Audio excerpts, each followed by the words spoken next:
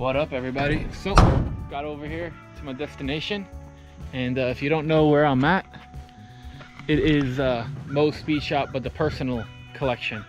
And you guys need to check him out. Social media, Instagram, Facebook, Mo's Speed Shop. And this right here, it's Mo. Hey, how are you? So he invited me out to check it out, and we got Goldust over here, and he's got some pretty cool stuff. He's got this this crazy C10.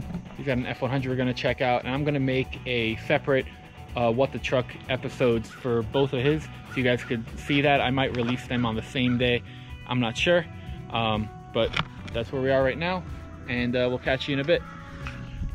All right, so now we just lined up all the trucks. Ford powered, Dodge powered, but that's a Chevy, so nothing makes sense over here. But Marty's got some pretty cool stuff, and like I said, we're gonna do a What the Truck on both of these. So I already drove this bad boy over here. It was a lot of fun, and now we're going to go take this thing out, so stay tuned for that one. We'll catch you in a second.